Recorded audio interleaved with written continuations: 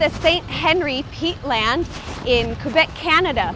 Now, many of us use sphagnum moss or peat moss in our containers or in our gardens, but I'm sure not many of us know where that product comes from. Well, today we're going to explore an active peatland and look at the harvesting process and also look at how the bogs are restored after harvesting. It's a fascinating process, and I think it's very important for us all to know where the products we use come from. Peat is an organic material harvested from a peatland, which can be a bog or a fen. And the difference between those is both hydrological and in pH. The bog tends to be hydrologically isolated and has an acidic pH, whereas a fen is fed by surface water or groundwater and is alkaline.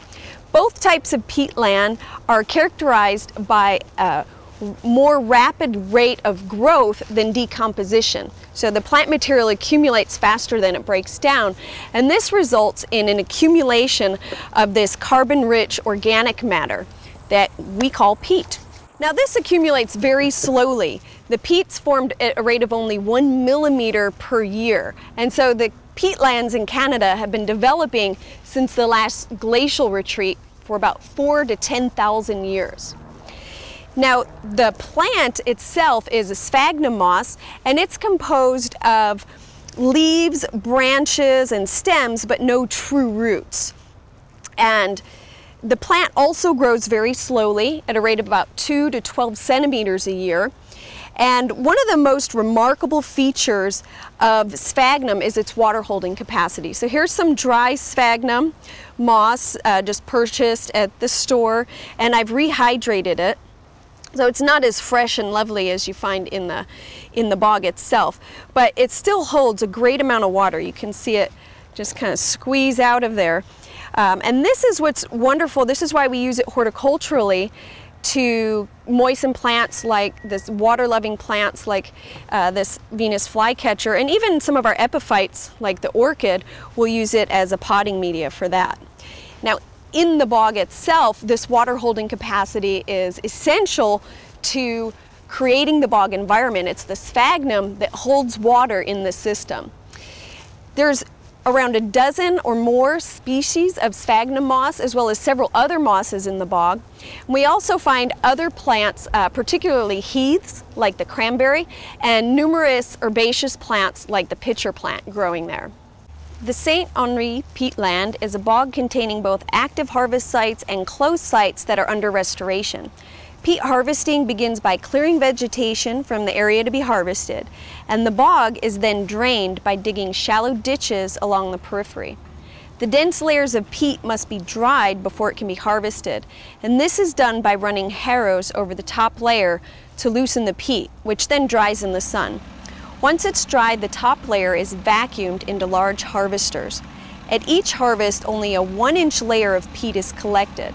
So a single section of peatland can be harvested for 12 to 40 years, depending on the depth of the peat. The harvesting of peat is regulated by the Canadian government and is classified as mining because of the method of extraction.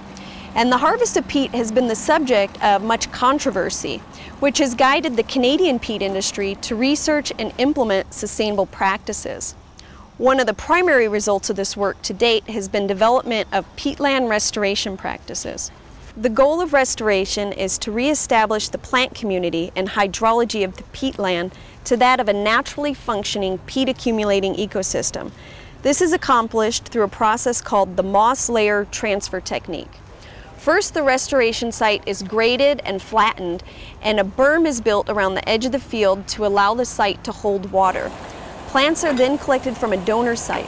A donor site is an area of the bog or fen that has not been previously harvested and has a healthy plant community.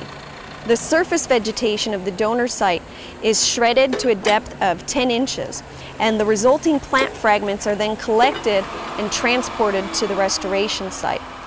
The donor site can recover very quickly because only the upper layer is harvested. The shredded plant material, which is composed primarily of sphagnum, is distributed over the restoration site using a manure spreader. And it's then covered with a layer of shredded straw to provide protection and maintain the soil moisture as the newly introduced plant fragments establish.